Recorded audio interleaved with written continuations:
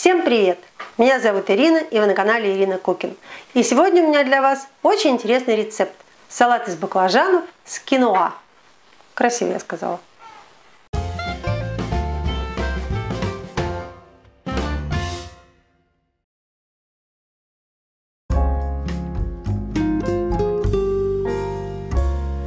Мне нужны 2 баклажана. Я их вымыла, обсушила и разрежу вдоль пополам. Плодоножку я не хочу удалять, пусть останется для красоты. Слушайте, вот у меня никогда не получается разрезать, чтобы половины были ровные. А ведь есть люди с таким идеальным глазомером. Расскажите в комментариях, хорошо режете на глаз? Я вообще все вымеряю линейкой.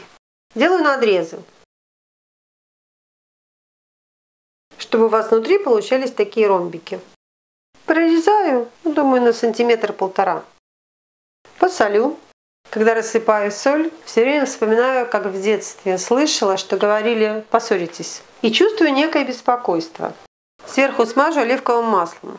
Давайте проведем опрос. Не по продуктам, а так, на жизненные темы. Например, верите ли вы в приметы? Вариант 1. Конечно, верю и стараюсь им следовать. Вариант 2. Все это полная чушь, кем-то когда-то придумано. Я во все это не верю и ничего не придерживаюсь. Ну и вариант 3. Есть приметы глупые, но есть те, которые сбываются. Поэтому во что-то верю, а во что-то нет. Жду ваши ответы в комментариях.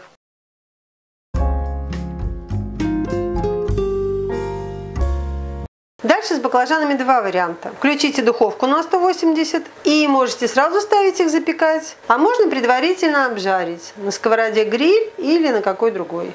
2-3 минуты до румяной корочки. И после этого переложите баклажаны в форму для запекания. Также кожицей вверх.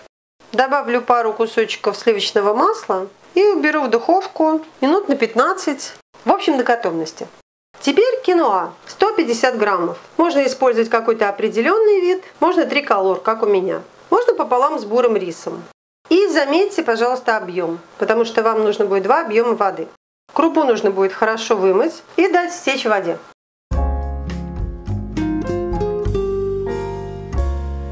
А пока можно заняться подготовкой других продуктов. Например, мелко нарезать лук. Муж всегда ругает меня за то, что я обрезаю хвостики. И он прав. Нарезать лук с хвостиками гораздо удобнее. 2 головки. Теперь морковь. Ее тоже мелким кубиком, 1 большую или 2 маленьких. Сначала вдоль и потом поперек. Все же должно быть красиво. Антон Павлович говорил, в человеке все должно быть прекрасно. И даже его морковка. Вернее, та, которую он купил в магазине. Не поймите меня превратно. Сладкий перец. Кстати, не забудьте про баклажаны. Если они готовы, доставайте. В общем, когда я это блюдо назвала салатом с баклажанами, я явно погорячилась. Это не салат, а полноценный обед или ужин. Также мне нужно полкилограмма свежих помидоров или консервированных томатов в собственном соку. Но чистить их или не чистить вы решите сами. Если захотите очистить, сделайте вот такие вот крестообразные надрезы. И либо опустите в кастрюлю с кипящей водой и бланшируйте минуту, не больше. Либо сложите в миску и налейте в нее кипяток. Через минуту достаньте и опустите в холодную воду. Время пошло. Достаточно. Но в данном случае опускать в холодную воду не обязательно. Если не опустите, просто придется ждать, когда помидоры остынут. И плюс после холодной воды они очень хорошо очищаются. Ну а кому кожица не мешает, можете вообще не очищать. Режьте вместе с ней. Вот такое приспособление, я его показывала на канале, специальное видео ему посвятила. В некоторых магазинах оно проходит как приспособление для удаления плодоножки у клубники, но оно также подходит и для помидоров. Кстати, у него, по-моему, выезжали, да, увеличивались ноги. Удобная вещь. Ну, очищенные помидоры нарежьте. И еще возьму половинку острого перца. Такие ингредиенты на ваш вкус. Семена я удаляю, так как острое люблю в меру. Но я не говорю элементарных вещей, помойте то или помойте это. Вы же люди умные, сами все знаете. Все овощи моются и обсушиваются. Но если кто-то не хочет обсушивать, ну, пожалуйста, не обсушивайте.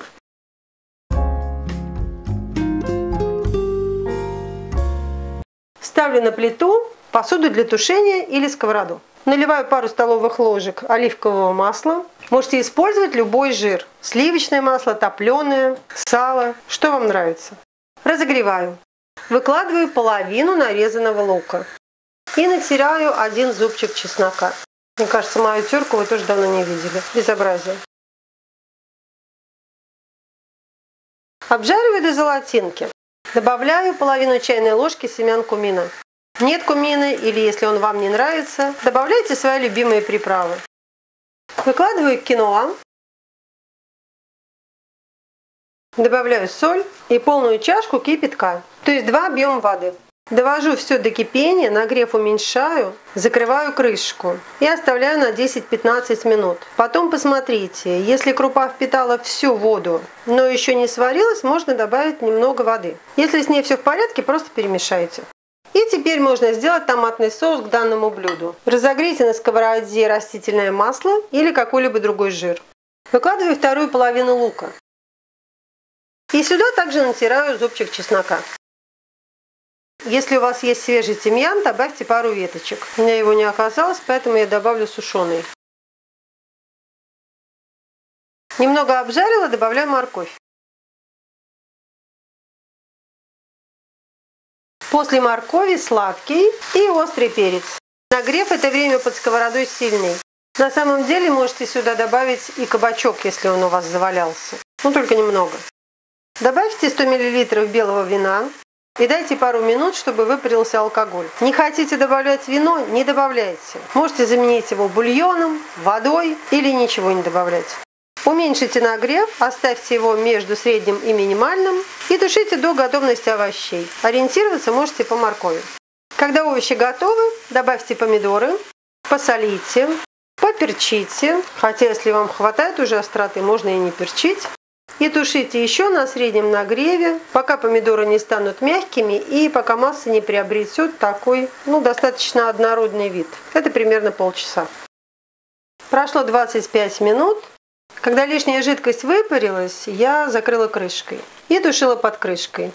Еще 5 минут без крышки подержу и выключаю.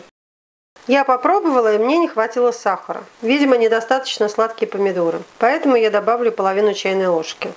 И с остротой тоже будьте поаккуратнее, потому что половина перчика хорошо так чувствуется, даже без семян. Вот сейчас пару минут растворится сахар и готово. 15 минут я смотрела, крупа была не готова, еще была вода. Поэтому я подержала еще 5 минут. В общей сложности 20. Вот и все. Нагрев выключаю.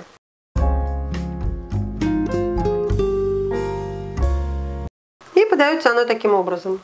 В общем, давайте я назову это блюдо закуской из баклажанов с томатным кремом. Красиво звучит. Ну и какие баклажаны без кинзы? Мне кажется, красиво.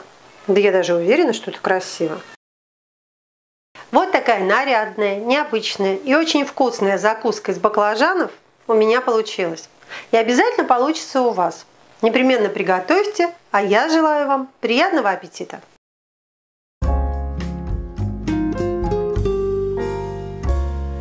Ну что, попробую сама. Это очень интересно. И на самом деле киноа так хорошо вписывается в этот ансамбль, как будто там и должна быть. Или должно, а может должен. В таком южном стиле можно еще орешками посыпать сверху. Подегустировать? Интересно, правда? Угу. Не остро, остро. Дошло.